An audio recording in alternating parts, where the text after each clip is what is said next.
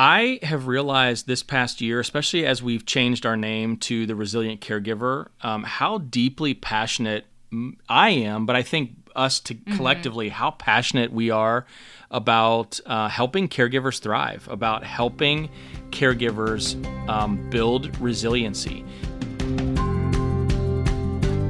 You're listening to the Resilient Caregiver Podcast, a show that helps caregivers on the foster and adoption journey go the distance and not lose their minds in the process. Pull up a chair and join the conversation. Here are your hosts, Mike and Kristen Berry.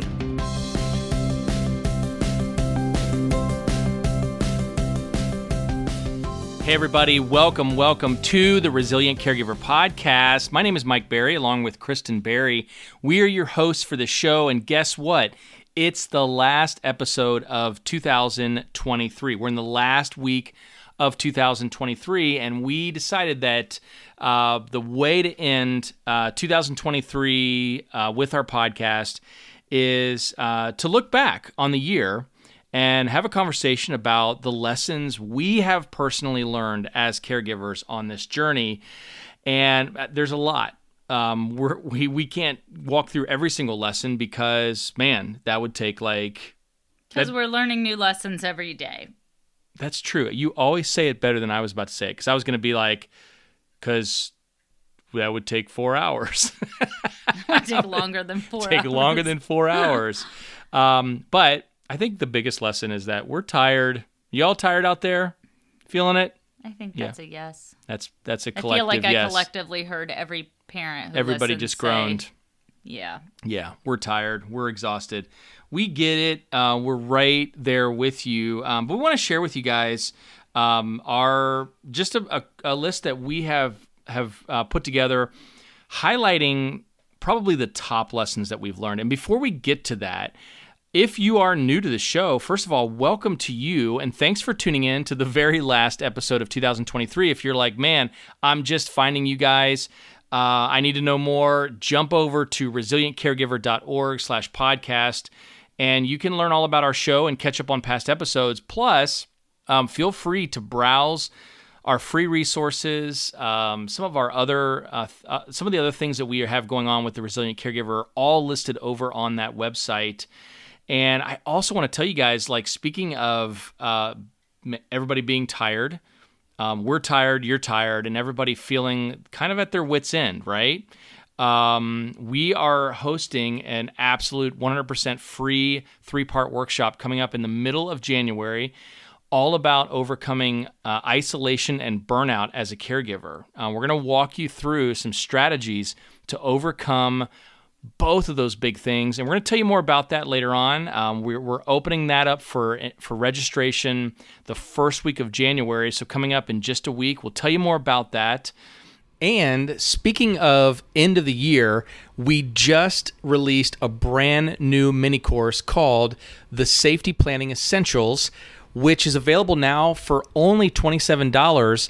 And this is the mini course you need to start the brand new year off on the right foot, because it's all about building and maintaining safety plans, navigating investigations, and managing crisis in your home.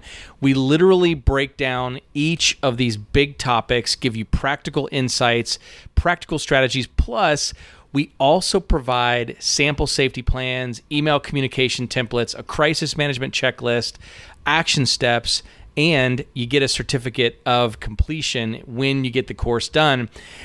Here's the thing. This course is only $27 total, and it's only available until 11:59 p.m. Pacific Standard Time this coming Sunday, December 31st. So don't wait to get access to this brand new mini course just rolled out called The Safety Planning Essentials. Visit resilientcaregiver.org/safety plans, or click the link in the show notes and jump over and enroll in the course now. Let's look back on 2023. So me personally, I would not say that 2023 comes close to the dumpster fire of 2019 and 2020, because those personally, 2019 was the roughest year of our life. That was a tough year for us. personally. And then 2020 was... We don't need to revisit it. Everyone knows. That was a dumpster fire for all of us. So here's some of our favorite things, some of our big lessons that we've learned. Should I go first? Sure. Okay, so now don't start yawning. I'm sorry. See, we're tired, guys. So one of the big lessons that I learned in 2023 is the value of time and space. If you guys have listened to anything that we've taught on behavior response, and those of you that are in our coaching program, you hear us talk about time and space a lot. And we talk about that in the context of behavior response. When our children are displaying big emotions or melting down, our instinct, because we're tired, right, is to demand that they do what we need them to do, or we demand that they act the right way, or they stop behaving the way that they're behaving. What I personally learned with a couple of my kids this year was that in those big feeling moments, if I have asked them to do something, or I've asked them to stop doing something, it's really important for me to allow time and space for that to take root within them, for their brain to make the turn from what they want to do, or from that neurodivergence that we often see, to actually, doing what we ask them to do. I've learned that multiple times with two of our kids in particular, because again, we're talking about neurodivergence, and it's typically the typical response is, no, I'm not doing that, or no, I don't care what you say. My reaction is to drill down, but when I step back and allow for time and space, the time and space that their brain needs to shift and to turn and to understand, it's a game changer, guys. It's a lesson that I know. It's a value that I know, but I'm learning it. I've learned it big time this year. This one really resonated with me, too, because I'm learning the value of time and space for myself. Yeah. As a caregiver, I have always had the idea that I need to be on 24 hours a day, hypervigilant, always getting it right, having the right answer, doing the right thing. We're going to talk about advocacy in a minute, but advocating well all the time. And it's okay as an adult to have time and space. Yeah. There are often times where my initial reaction to something, not just misbehavior, but just something, that my initial reaction isn't the one that is the most healthy or helpful. I've also learned that space can be something different for me, in the same way that we allow our children to regroup and come back and join us again and maybe revisit. If it's a situation of misbehavior, if it's a situation of feeling dysregulated, we allow our kids to have that time and space. Yeah. And then we revisit what we need. Mm-hmm. Same thing for us. Mm-hmm. There is not only nothing wrong with going to my room to read a book for a little bit, or meeting up with a friend and coming back with a fresh attitude. Mm-hmm. But that is a healthy thing for me to do, not just for myself, but also for the people around me that I'm interacting with. Yeah. I'm passionate, just shifting gears slightly from that. I have realized this past year, especially as we've changed our name to the Resilient Caregiver, how deeply passionate I am, but I think us collectively, how passionate we are about helping caregivers thrive, about helping caregivers build resiliency.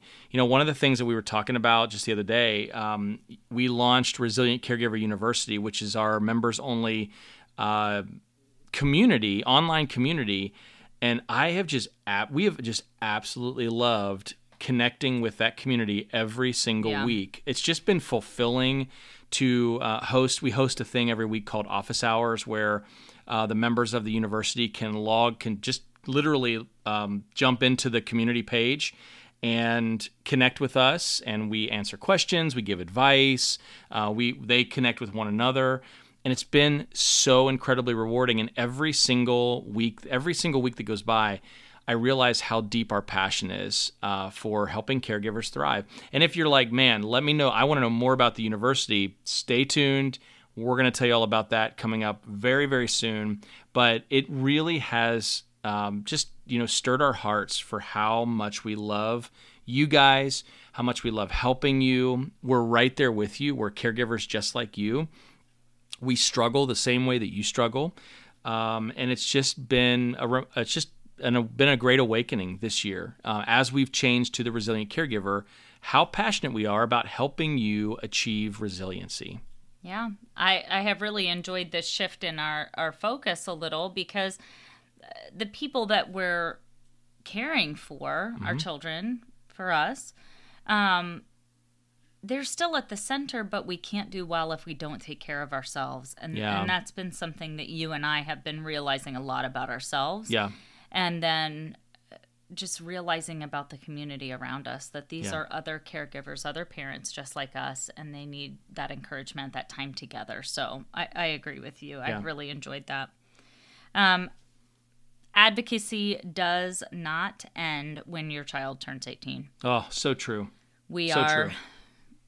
Caregivers of adult children. Yes. And so 2023 has been a big year for us navigating, not only our grown-up kids who've, got their own kids in their own lives, but also navigating college and student housing and, what an IEP looks like for an adult child who's not completed school yet. Yeah.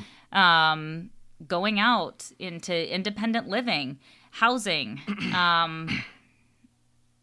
It doesn't end. Yeah. And the resources that we think should be there are either not there, or they are inaccessible, not easily accessible. And so I think this has been a realization, something that we're learning and continuing to learn, is that advocacy doesn't end.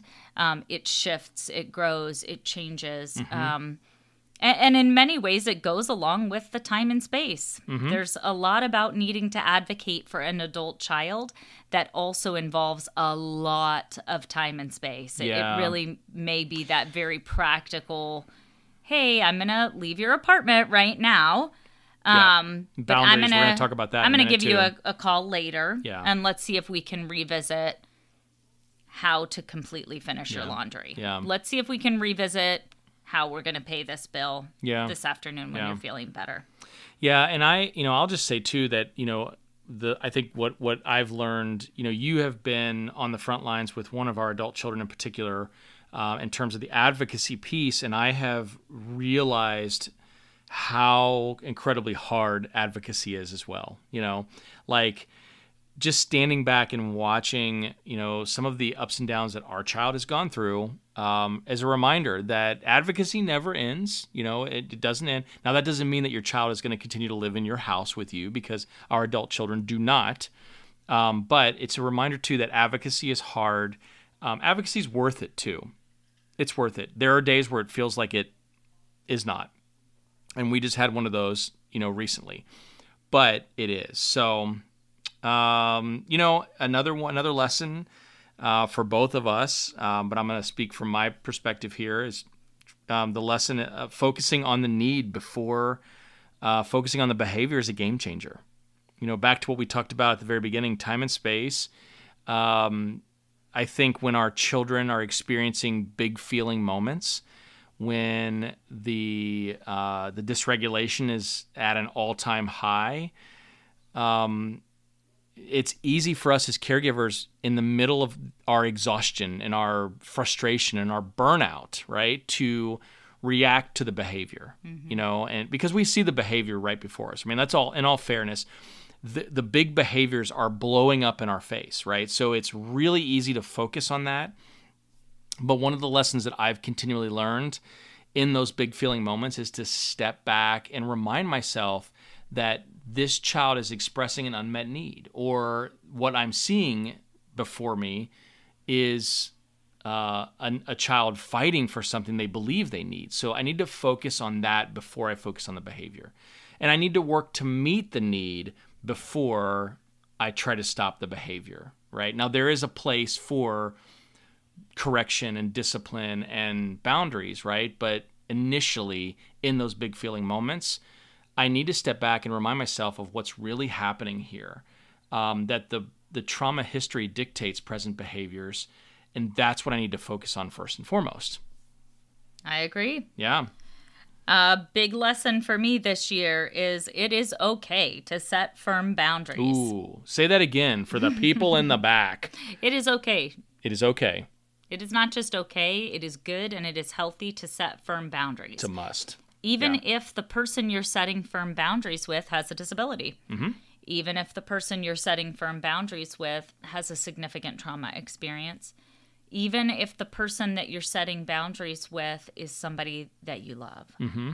It is extremely important to set firm boundaries. Yeah. I think I always knew that it was important, but this year has been a real test in realizing and understanding and accepting that it's also okay. Yeah. It's okay to say, I'm all done answering the phone for a little bit. Yeah. It's okay to say, you can't talk to me like that. It's okay to say, yes, I have money in my savings account, but you can't have it just because you want it. It's there okay. are I can see a lot of heads nodding right now as you just said that. Sure. Yeah. You know, and this isn't just our children, right? This is us functioning in the world. Often if we're leaning in, if we're listening to a podcast called The Resilient Caregiver, we're probably the kind of people who want to take care of others. Mm-hmm. Yeah. And sometimes the best thing that you can do in taking care of someone else is setting a very clear boundary.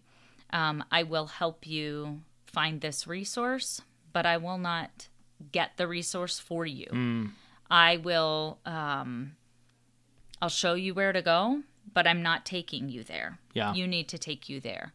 I can, more specifically, I can help you write out a budget, but I can't make you follow the budget. Right, and if you don't, and there's no money left, that's not something I can fix. It's not my money. That's a natural consequence. Yeah. Yeah. So, I think that this one, in many ways, goes along side by side or hand in hand with advocacy. Mm-hmm. A lot of what we're doing as caregivers is finding those resources, passing on those resources. But it does not mean that every person that we engage with needs to have unrestricted access into our life 24 hours a day. Yeah. We've always come from the perspective of adoptive parents. We are foster and adoptive parents. So our communities in many ways can be larger, mm-hmm. more entangled. Yeah. These aren't just acquaintances. This might be a child's parent or a child's sibling. It's okay to say, hey, I really love you and I'm very glad you're a part of our family. And here's what I can do, mm-hmm. and here's what I can't do right now. Right. And that's okay. Yeah, absolutely.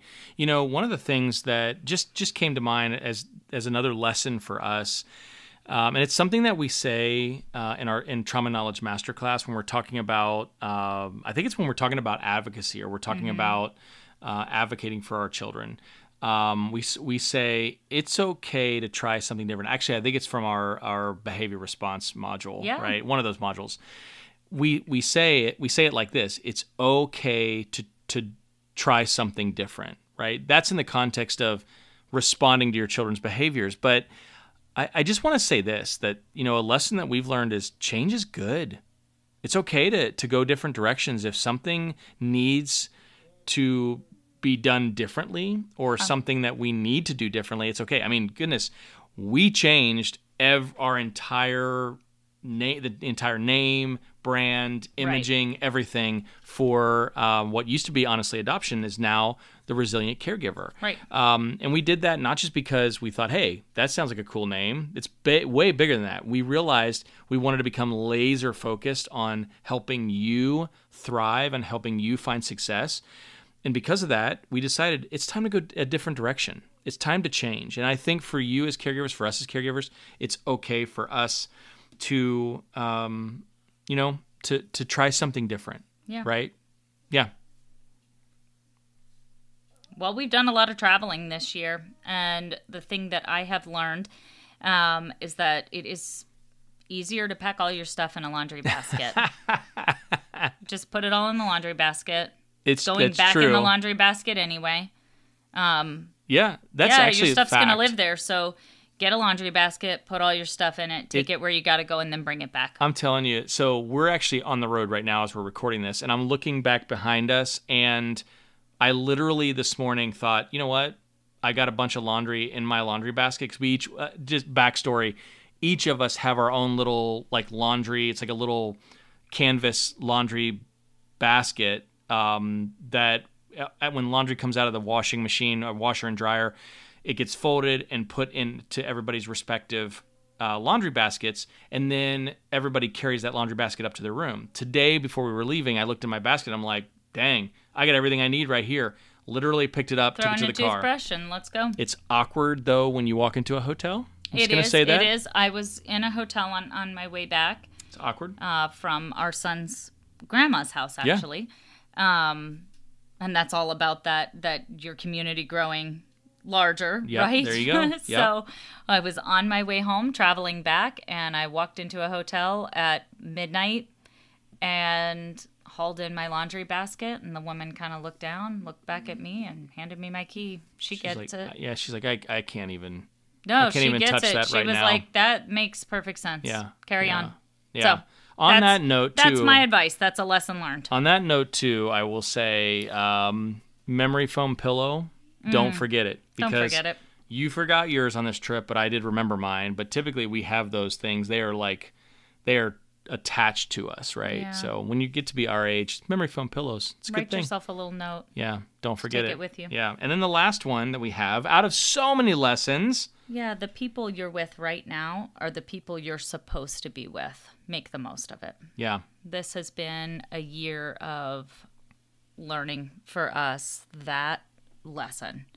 Sometimes you're going to have all 9 of your children all in one space together, and it's going to be joy-filled. Sometimes you're going to be at your extended family Christmas, and all the cousins are going to be there, and all the aunts and uncles are going to be there, and that's going to be amazing. Sometimes you're going to be in a hospital room with your grandson, and that's the way you spend the day. Yeah. And that's where you're supposed to be right now.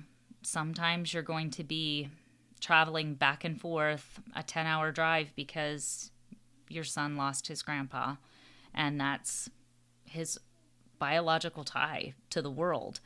And you are going to be in the car for 10 hours listening to audiobooks one way, and in the car for 10 hours listening to podcasts the other way, and hours at the funeral home, and hours planning and preparing and doing the things that you need to do, and that's where you're meant to be. Yeah. Sometimes a neighbor's going to show up, and you're going to stand and talk for an hour. Mm-hmm. Be with the people that you're with right now. That's where you're supposed to be. Make the most of it. Yeah. Guys, listen, we don't know what kind of year you've had. I mean, we've talked to a lot of you. It's been a year of ups and downs for us. It's been a good year. There's been parts of it that have been really dark, really discouraging. But I have to say this, we look back on this year and we've grown. We've grown as caregivers. We've grown as human beings. As we work to help you become the best caregiver possible, we are working personally to also become the best caregivers possible. And we're excited about 2024. As I mentioned at the beginning of this episode, we're starting off 2024 with a bang because we know how much help you need. We know how hard this journey is. And so right out of the gate, in the very first month of 2024, we're hosting a brand new workshop all about overcoming isolation and burnout. And we're so excited for that. You're going to find out more about that, especially if you're on our email list. And if you're not on our email list, jump over to resilientcaregiver.org and sign up for one of our free resources. That'll get you on our email list. Anywhere on our website, you're going to find access points to get our free resources. Sign up. We can't wait to start this new year, and we hope that you guys have had a peaceful holiday season. And we're wishing you the best. And we will see you in the brand new year, 2024. We'll see you soon.